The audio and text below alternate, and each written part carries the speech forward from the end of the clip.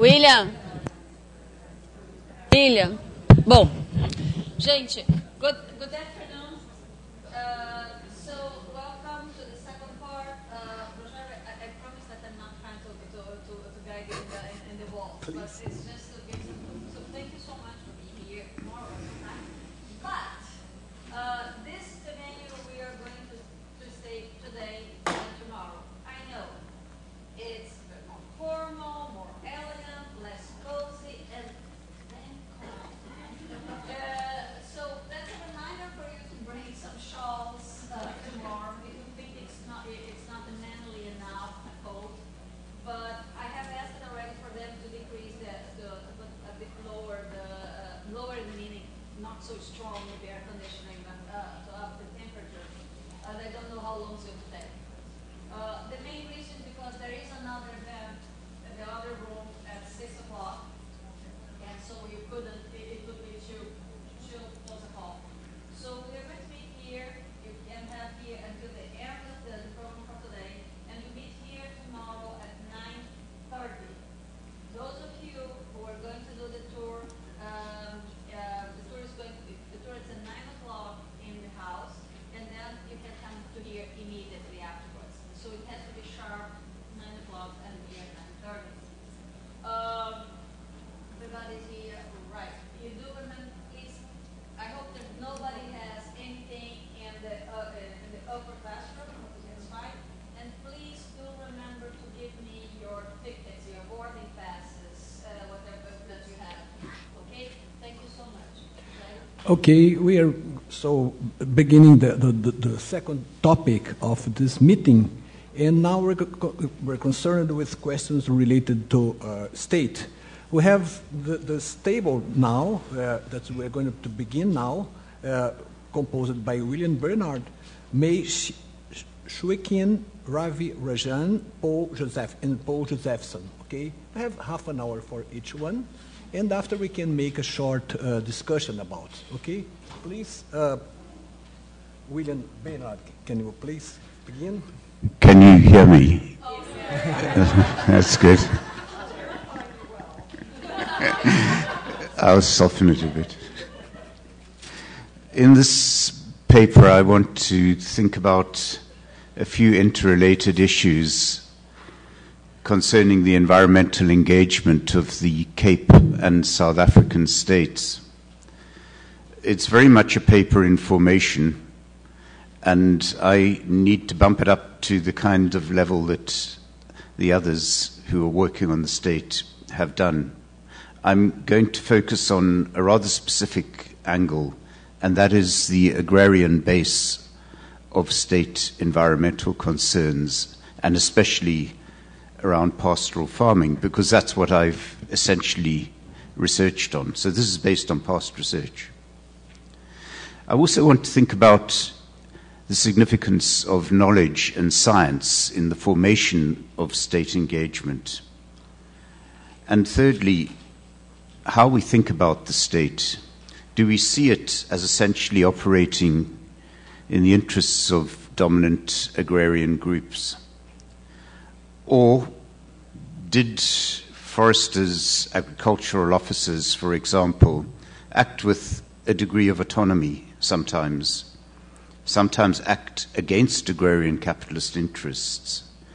In general, I'm going to argue, as I have elsewhere, that state officials did exercise a degree of autonomy, but it's important to differentiate their approach to the largely white-owned commercial farms, large commercial farms of South Africa and the African smallholders.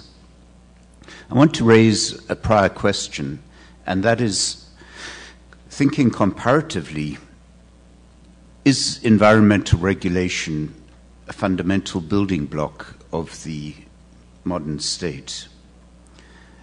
In respect of South Africa, and especially in respect of the agrarian field in South Africa, I would hesitantly argue yes. But having read the paper on China and the paper on Russia, I'm wondering whether this is generalizable. But we do need to think about the state and agrarian, the state's environmental involvements in the agrarian field, I think, in two different ways. The one is a more enabling, in other words, how are environmental problems and barriers conquered through state instruments at all their different levels.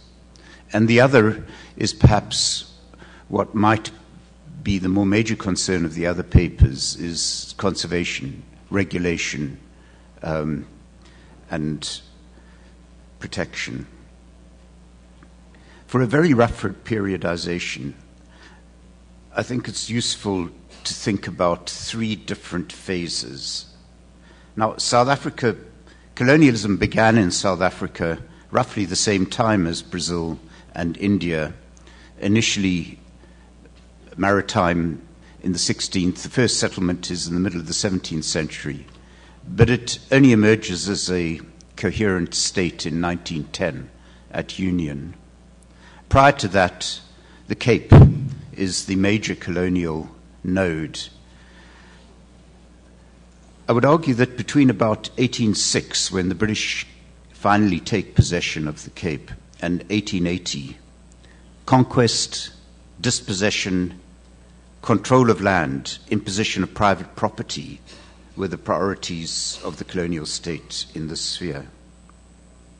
And then there was a smaller British colony, Natal, a Portuguese name, interestingly enough, and two independent Boer republics, which competed with independent African kingdoms in the interior. Secondly, the foundations having been laid for a commercial capitalist agriculture, I see the 1880s to the 1940s, roughly speaking, as a period when the settler agricultural economy is more securely established, and then environmental regulation and environmental enablement, you could say, become major themes, far more central concerns for the state at the local and the national level. And in this phase, regulation often channeled environmental resources so that they were more usable, for example, water. But there was also concern about the long-term viability of settler agriculture. And in this regard, there are many echoes of the United States and Australia in the progressive era. Simultaneously, though, in the early parts of the 20th century, preservationist concerns emerge around the rapidly disappearing wildlife and forests. And in this case, the approach is entirely different to that around regulating environmental resources. It is reservation. One could say, following the American example, but in fact there had been forest reservation in the British Empire way before American wildlife or national parks were reserved. So we can see reservation as a response to a particular set of environmental protectionist problems, especially around wildlife, and especially because farmers didn't want wildlife on their land by and large. From the Second World War, I think we can see very roughly a third phase. State officials become much more stridently conservationist. They're much more concerned about an ecological set of issues. In the middle phase, it was about enhancing production on the capitalist farms. In this later phase, intervention becomes tighter, both on the farms and in African peasant areas. So to summarize, I think we can see sustained attempts by the state to engage in environmental regulation at different levels in a number of spheres. It's important to differentiate South Africa from some of the other countries we're dealing with. All that light-shaded space is arid and semi-arid land. Roughly 60% of South Africa is arid or semi-arid. So the environmental problems, especially in the areas I'm dealing with, that's livestock farming, are problems of aridity rather than problems of forestry and how you control the forest, eradicate the forest, protect the forest. And those are the issues I want to talk about. By the time of Union in 1910, whites owned about 75 to 80% of the land in South Africa. They were about 20% of the population. I suspect all our countries have at certain periods in their history very unequal land ownership, and Brazil and South Africa still do have that, although South Africa is changing now to a degree. But it's important not to think of the white-owned lands as white land. On every single farm in every single district in the whole of South Africa, to exaggerate slightly, there was a majority of black people on that land, because black people were the tenants and the workers on the land. So I talk about white-owned farms. Settler expansion was responsible for dramatic social and economic transformations. And South Africa was one of a number of southern countries, Argentina, Uruguay, Brazil, Australia, New Zealand, South Africa, in which major livestock economies took off during the 19th century and transformed these countries completely. I think that this is a neglected and fascinating area for comparison, and the scale of livestock that was introduced into these countries was extraordinary. In South Africa, it was the only one of those countries which had indigenous livestock keeping by indigenous people. But many new breeds were introduced during the colonial period. Horses, which Sandra's written about, pigs, Angora goats, wool sheep, largely merino, which underpinned the Cape's major export. Ostriches, a local species, were domesticated, and of course cattle were at the heart of it all, for bigger commercial farmers and also for African smallholder society. Oxen became central for transport and for draft in almost all farming in the 19th century, really up to about the Second World War. And South Africa became one of the most densely stocked Southern Hemisphere countries, peaking in 1930 roughly at 12 million cattle and over 50 million small stock.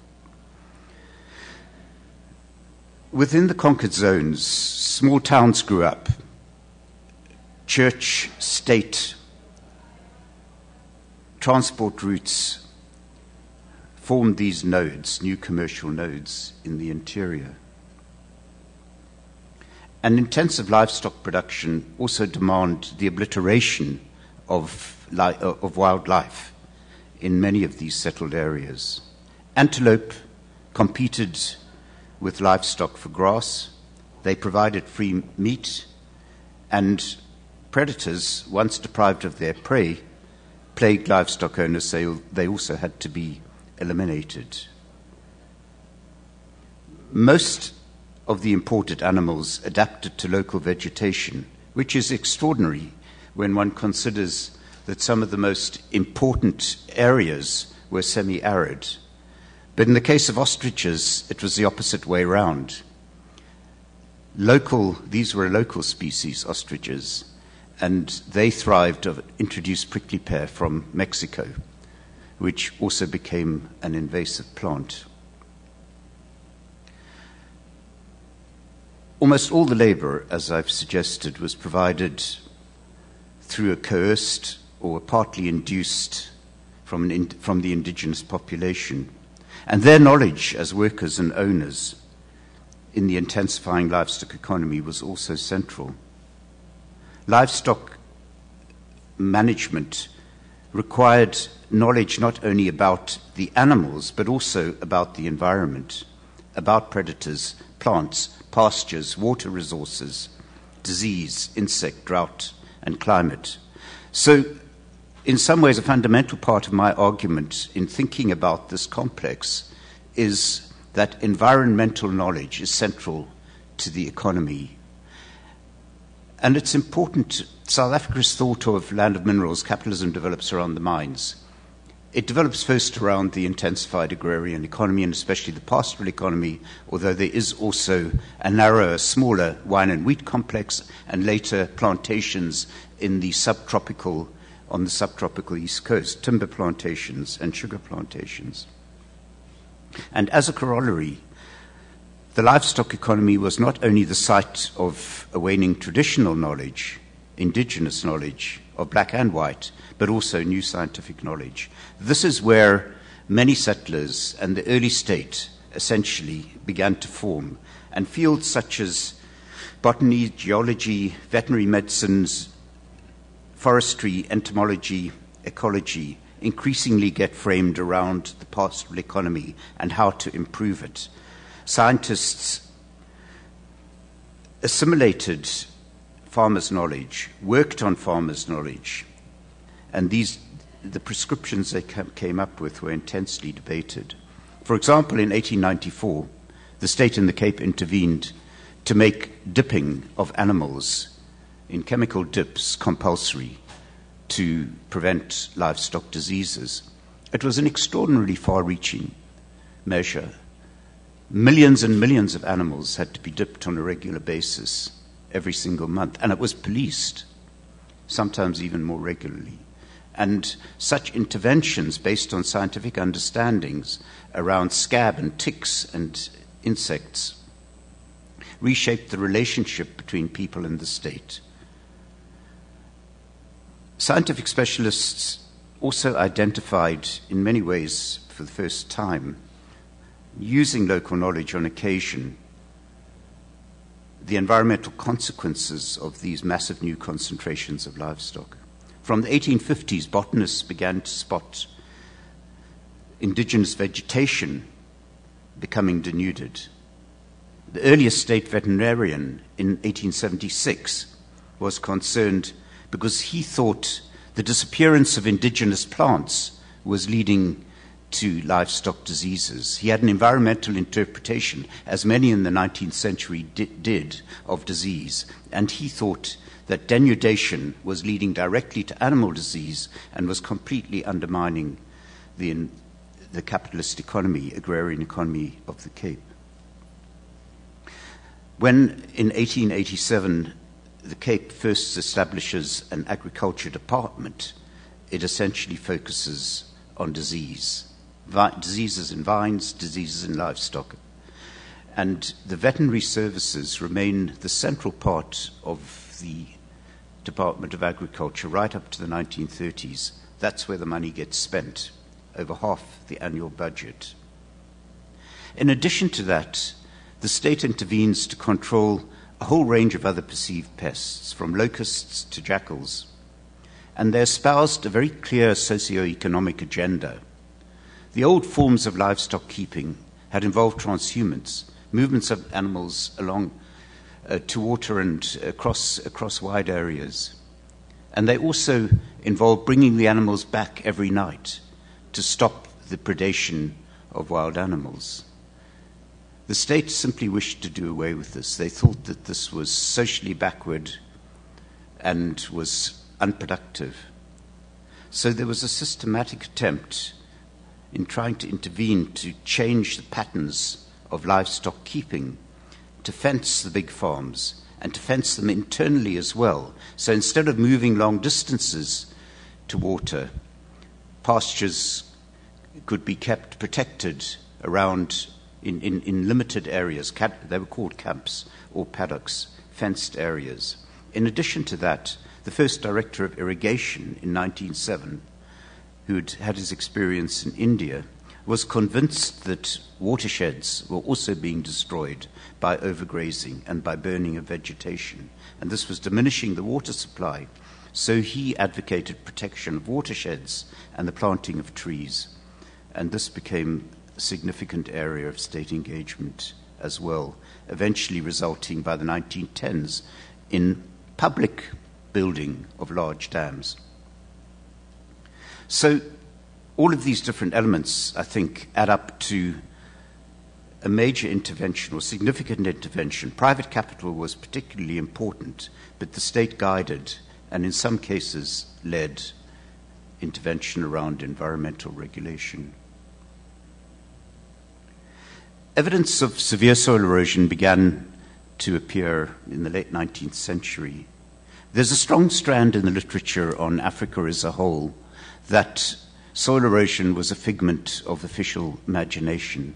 And in some senses, it's a very typical Africanist argument, a subaltern argument, that officials were looking, as it were, for routes of intervention, and that the identification of environmental degradation was essentially an excuse, a foil around to exert greater control over rural populations. I think the position is much more complex. Although there wasn't a huge amount of research done, the evidence is quite significant for extensive degradation and soil erosion. I've looked at a similar environmental scare around invasive species. The single most important invasive species was the Mexican cactus, prickly pear.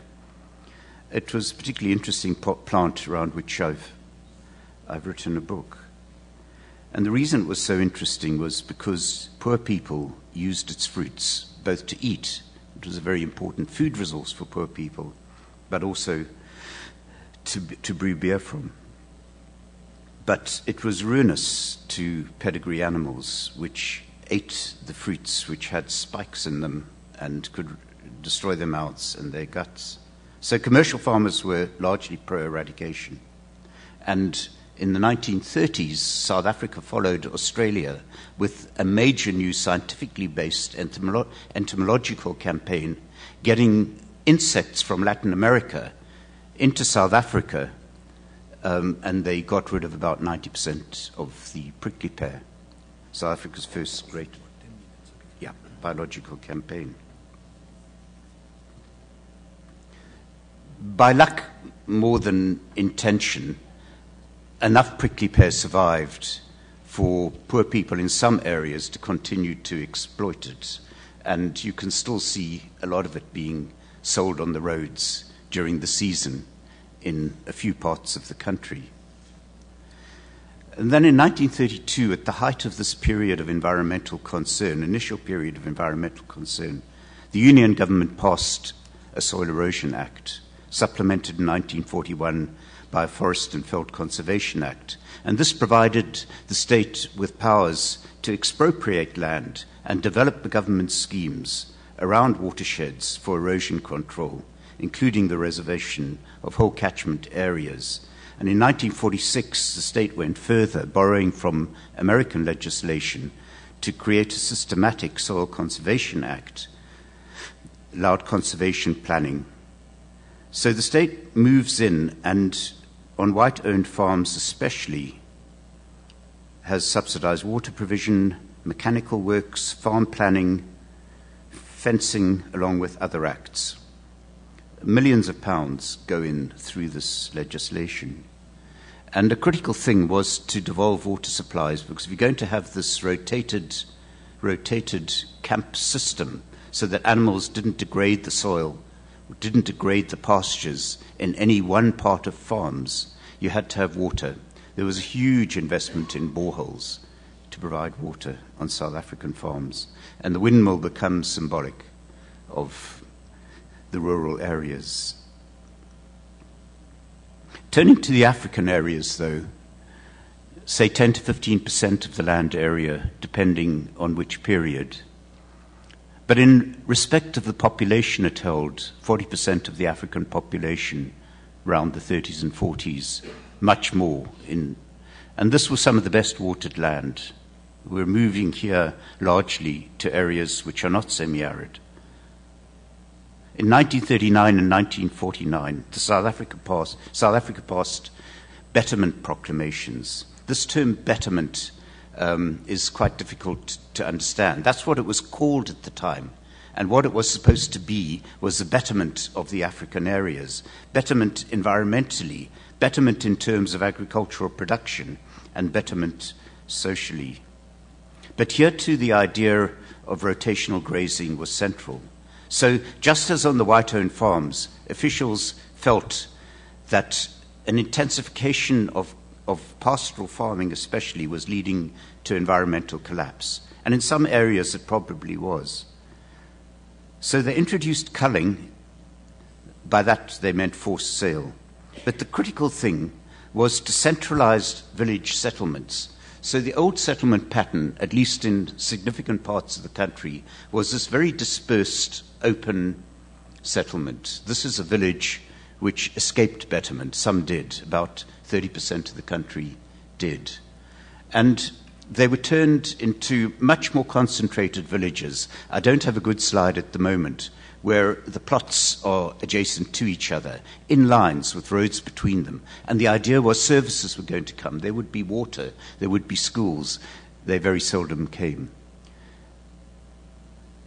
Sherman and Delius argued that the critical difference between the approach on white-owned farms and African areas was that the state did intervene. The state, in a sense, saw conservation, agricultural improvement as central.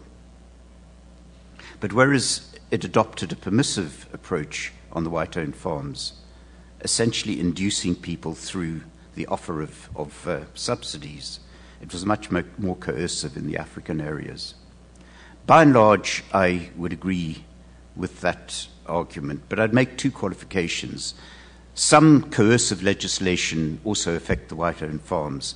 And by the 1980s, when we sort of move into the final stage that I talked about earlier, there's a much stronger legislation passed in 1983 where the state really does try to control how individual white-owned farms are used.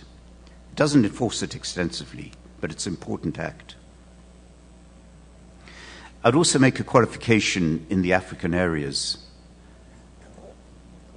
Yep, I'm nearly finished. And that is that in the early phases of implementation of this betterment project, which potentially meant moving almost every single peasant house in many of these African reserved areas, it was hugely ambitious social engineering. It wasn't collectivization. They weren't trying to create villages which farmed together. They were just trying to reorganize the pattern of settlement in the African areas. Yet, in some ways, it shared ideas about collectivization, that the state was empowered and had the right, and in fact the power, to start moving people around in the rural areas, as it did in Russia and China, and of course later in other parts of Africa like Tanzania.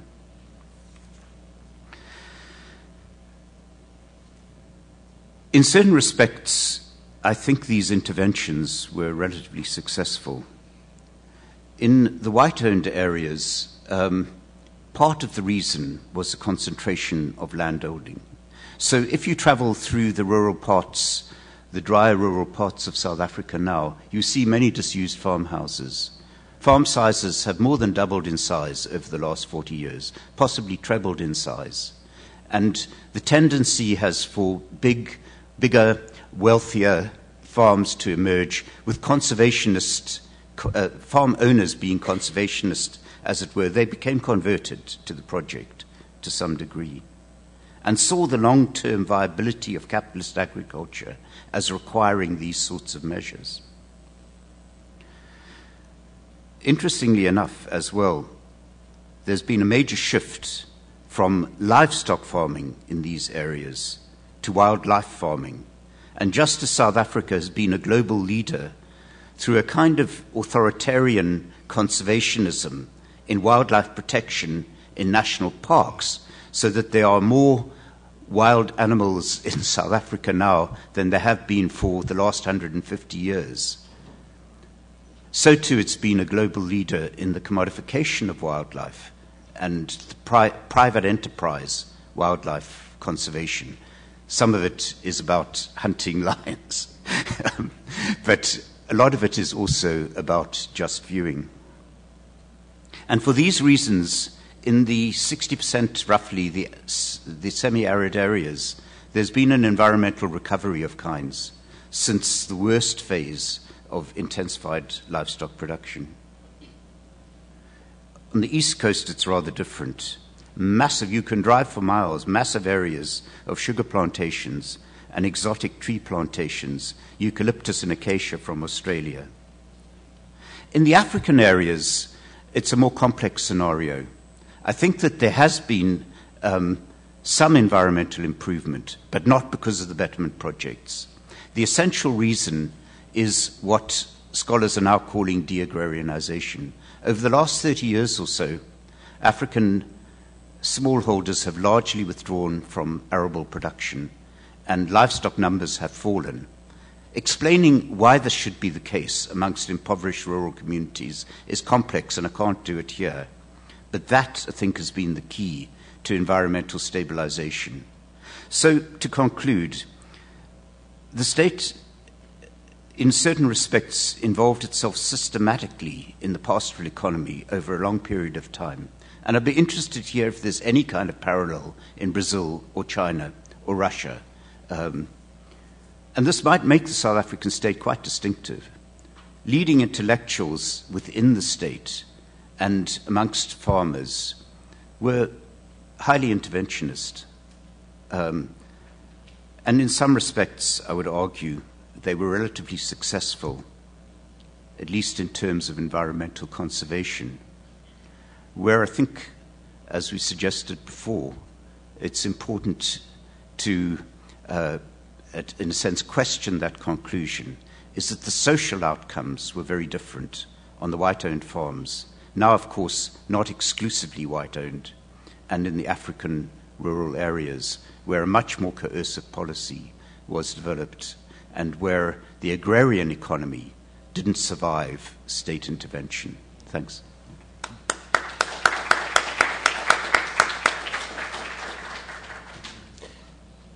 Okay, we have time for a very short and concise observation, comment, or question. You want anybody to?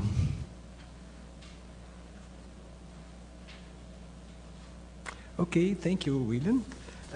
So we have now, I ask the presence of Mei Shuekin from Tsinghua University. She's going to present us the role of China's state in environmental protection.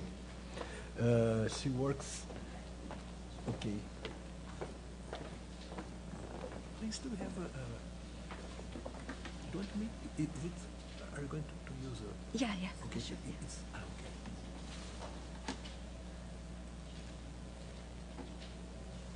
Okay. Thank you. Yeah. I'm going to invite you to 10 and 5 minutes left. Okay. Okay. Thanks. Okay. Good afternoon. And my talk and the presentation will focus on this kind of a topic. Actually, it's Lisa's idea and structure. Okay. I just follow Lisa's idea. So, and before I go in detail, I will stand 2 points. The first one is my paper and the presentation. The time focused on the contemporary China, especially since the 1970s. That's the first one. The second one is maybe you will find there is some similarity of my presentation or paper with the government gathers, full of big talk, empty talk, but to be honest, no lines. Yeah. And when I focus on the contemporary China since the 1970s, we should say it was because it was during the early years of the 1970s when both serious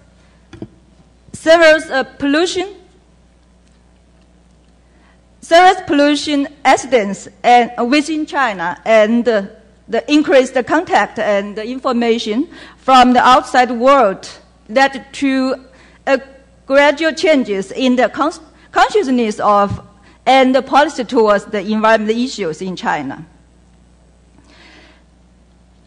Among the pollution accidents, there are a lot of. I mentioned three aspects. That's the pollution of the Guantin Reservoir and the polluted Dalian Bay and the Minamata disease appear in the Songhua River. Among these kind of pollution accidents, the pollution of the Guantin Reservoir is a very important, a very key issues. Since this reservoir is is the water resources. Water resources in Beijing. And so Chinese top leadership pays special attention to these accidents, as well as to other pollution issues. And the investigation of the Guantin Reservoir pollution was carried out by the Institute of Geography. Meanwhile, increased contact and information from the outside world play a big part in the rise of China's environment protection. Among them, there are 3 events which deserve the special mention. First, it was the USA President Nixon's inauguration speech in January 1969 and China's Premier Zhou Enlai response.